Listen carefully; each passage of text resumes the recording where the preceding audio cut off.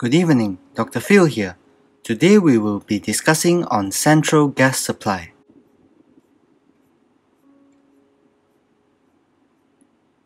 Pipe medical gas and vacuum system is a system where gases are delivered from central supply points to different sites in the hospital via special outlet valves. Supplied at a pressure of about 400 kPa, which equates to 4 bar, 58 psi, or 3000 mm mercury. Examples of gases supplied via this pipeline system includes oxygen, nitrous oxide, Antonox, compressed air, and medical vacuum. They may be arranged in banks of cylinders, each of which should contain enough gas to supply a hospital for at least 2 days. Components: central supply points such as cylinder banks, liquid oxygen storage tank, etc. Pipe work. Degradation by gases is avoided by using pipes made of special high-quality copper alloy, fittings made from brass. Fittings are brazed rather than soldered. Size of pipes differ according to the demand. 42 mm is usually used for leaving the manifold. 15 mm is used after repeated branching. Outlets are identified by gas color coding, gas name and shape. These outlets accept quick connect and disconnect probes or Schrader sockets, which contain indexing collar specific for each gas or gas mixture. It is non-interchangeable and gas specific. Installation. These outlets could be flush fitting units, surface fitting units, booms or pendants, or suspended on a hose and gang mounted. Non-interchangeable screw thread or NIST is the British standard.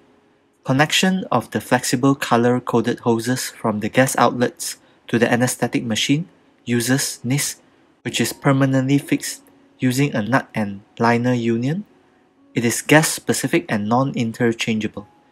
This picture shows color-coded hoses with NIST fittings attached to an anesthetic machine. Isolating valves, also known as Area Valve Service Units or AVSU, located behind break glass covers. They are positioned at strategic points throughout the pipeline network. These are activated to isolate the gas supply to an area in cases of fire or other emergencies. Compressed medical air. Clinical uses. Oxygenation of patients using ventilators at 4 bar, or to drive power tools such as bone drills at 7 bar. Safety features includes the terminal outlet for 400 or 700 kPa are different to avoid misconnection. Medical air is filtered by filters, separators, and dried before use to ensure it is clean and oil-free. Medical air should be dry, free from particulate matter, which includes mineral oils used to lubricate the compressor, and free from bacteria. Source of medical air: gas cylinder manifold or compressor plant plus duty and backup compressor. Safety features: low pressure alarms detects gas supply failure. Reserve bank of cylinders should be available should the primary supply fails. Schrader sockets and NIST as mentioned. Color coding. Isolating valves as mentioned. The single hose test. Disconnect the nitrous oxide pipeline while retaining the oxygen pipeline. Open the oxygen flow control valve to note that oxygen is flowing. Further confirmation of oxygen can be done via oxygen analyzer. Open the nitrous oxide flow control valve, which may show initial flows due to the residual nitrous oxide in the system that subsequently falls to zero. Connect the nitrous oxide pipeline to its wall outlet and note again there is flow in the nitrous oxide flow meter. These steps help detect accidental mix-up of oxygen and nitrous oxide pipeline connections. Disconnection of oxygen pipeline should result in both flow meters registering zero flows and activation of the oxygen fail-safe mechanism. Tap test Connect the oxygen pipeline to the oxygen wall outlet using the Schrader quick coupler system. Correct coupling will not allow detachment of the pipeline from the Schrader coupler when a tug is given to the pipeline. Similar tests can be performed with the nitrous oxide pipeline with the nitrous oxide wall outlet. Regulations for PMGV. Enforce these regulations for installation, repair and modifications. For example, regular inspection and replacement every 2 to 5 years of all medical gas hoses. Risk of fire from worn or damaged hoses occurs. Risk of rupture is greatest in oxygen hoses used with transport devices. Interdepartmental Responsibilities. The Anaesthesiology department is responsible for the gases supplied from the terminal outlet through to the anesthetic machine. The pharmacy, supplies and engineering department share the responsibility for the gas pipelines behind the wall. Sources of gas supply. Cylinder manifold. Purpose. It is used to supply gases such as nitrous oxide, anthrax, and oxygen. Components includes large cylinders such as size J with 6,800 liters capacity. These are divided into two equal groups, primary and secondary. The two groups alternate in supplying the pipelines. Number of cylinders depends on the expected demand. Non-return valves. Primary and secondary groups of cylinders are connected through non-return valves to a common pipe. Pressure regulators located between the common pipe and the rest of the pipeline. Nitrous oxide is only available in cylinders. It has a larger manifold than the oxygen manifold. Mechanism of action. All cylinder valves are open for primary and secondary groups. This results in gas cylinders emptying simultaneously. Automatic change from the primary to the secondary cylinder group occurs when the primary group is nearly empty.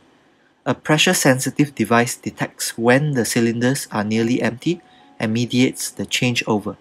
When a changeover occurs, an electrical signal is triggered to alert the staff to change the nearly empty cylinders. Safety features or practices. Storage of cylinders. These cylinders should be stored in a well-ventilated room, built of fireproof material, away from the main buildings of the hospital. The room should not be used as a general cylinder store. Empty cylinders should be removed immediately from the manifold room. Vacuum insulated evaporator. It is the most economical way to store and supply oxygen. Components include a thermally insulated double-wall steel tank with a layer of perlite in a vacuum. It employs the same principles of a thermos flask. Pressure regulator allows gas to enter the pipelines and maintain the pressure through the pipelines at about 4 bar. Safety pressure valve. It opens at 1700 kPa if there is an excessive build-up of pressure within the vessel. This safety valve opens and allows gas to escape. Pressure build-up can occur when there is under-demand for oxygen. Control valve opens when there is excessive oxygen demand and allows liquid oxygen to evaporate by passing through superheaters. The superheater is made of uninsulated coils of copper tubing. Mechanism of action. Liquid oxygen is stored at -150 to -170 degrees Celsius, which is lower than oxygen's critical temperature of -118 degrees Celsius. Up to 1,500 liters of liquid oxygen can be stored at 7 to 10 bar. The low temperature of -150 to -170 degrees Celsius is maintained by a high vacuum shell. Evaporation of liquid oxygen consumes latent heat of vaporization, which is taken from liquid oxygen, and this cools the liquid oxygen. How is the remaining liquid oxygen in the storage vessel measured? It is measured by either a weighing balance or differential pressure gauge. The weighing balance lies below the storage vessel and measures the mass of the liquid. A differential pressure gauge measures the pressure difference between the bottom and top of the liquid. As liquid oxygen evaporates, its mass decreases and the decrease in pressure at the bottom of the storage vessel is detected. By measuring the difference in pressure, the contents of the VIE can be calculated. Hospital alarm system receives information from the weighing balance or differential pressure gauge to alert staff when liquid oxygen stores are depleted. Copper tubing coil. Cold oxygen gas from the storage vessel is warmed here. Pressure increases as temperature increases. At 15 degrees Celsius and atmospheric pressure, liquid oxygen can give 842 times its volume as gas. Safety features and practices. Reserve oxygen cylinder bank should be present in case of supply failure. VIE should be housed away from the main buildings of the hospital to reduce fire hazard. Avoid contact with spillage of cryogenic liquid oxygen to avert cold burns, frostbite, and hypothermia. Oxygen concentrators, also known as pressure swing adsorption systems, extract oxygen from air by differential adsorption. These provide an alternative method of providing oxygen. Limitations includes low flow rates of 4 liters per minute and low pressures of 70 kPa. Uses includes for domiciliary supply for individual patients, oxygen supply for an anesthetic machine, and to supply oxygen for a medical gas pipeline system. These contains the zeolite molecular sieve. Zeolites are hydrated aluminium silicates of the alkaline earth metals in a powder or granular form. Zeolites act as an ion exchanger and molecular sieve, arranged as many zeolite columns to form a large surface area. Mechanism of action. Entrainment of ambient air. Ambient air is filtered and pressurized to about 137 kPa by a compressor. The entrained ambient air is exposed to the zeolite molecular sieve column. The zeolite sieve selectively retains nitrogen and other unwanted components of air. The flow of air into the cylinders is directed so that nitrogen and water vapor are absorbed from one cylinder and then from another cylinder. Unwanted gases are released to the atmosphere after heating the zeolite column. The absorbed gas from the cylinder is extracted by a vacuum pump. Every 20 to 30 seconds, a solenoid valve switches the flow to ensure a constant flow of maximum concentration of oxygen of 95%, which is channeled to the oxygen reservoir. The remaining 5% is mainly argon, which appears to have no adverse effects, although in higher concentrations it has the same effect as xenon in stimulating erythropoietin release. Safety and maintenance. The lifespan of the zeolite crystal is at least 20,000 hours, about 10 years of use. Change the filters at regular intervals. Argon accumulation can occur in circle systems. Use higher fresh gas flows to avoid this. Centralized vacuum or suction system. Clinical uses include suction of patient airway secretions from endotracheal tube or tracheostomy, suction of bodily fluids during surgery, vacuum dressings, etc. Components include a pump or a power source, which generates a continuous negative pressure of negative 500 mm mercury, suction controller, filter, receiver or collection vessel, suction tubing, a suction nozzle or catheter. Measurement of efficiency. Negative pressure of 400 mm mercury or more should be maintained at the outlet. Each central pipe vacuum outlet should be able to withstand a flow of free air of 40 liters per minute or more. A unit should take 10 or less seconds to generate a vacuum of 500 mm mercury with a displacement of air of 25 liters per minute. Mechanism of action. Using the Venturi principle, electric motors or pneumatic-driven pumps generate negative pressure. Suction controller is used to adjust the amount of vacuum generated. The suction controller has a variable orifice with a float assembly, backup filter, which prevent liquid from entering the system, and ports to connect to the collection vessel. Reservoir should have sufficient capacity to receive aspirated materials. If it is too large, the system will be cumbersome. A delay in generation of adequate negative pressure will occur.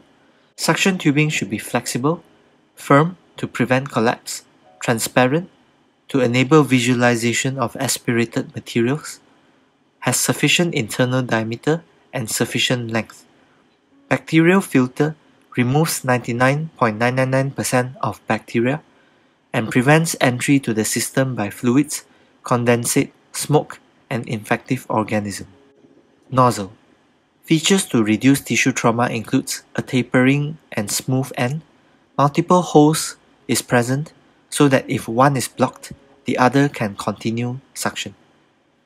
Minimum number of vacuum outlets should be 2 per operation theatre, 1 per anesthetic room, 1 per recovery bed, and 1 per ICU bed.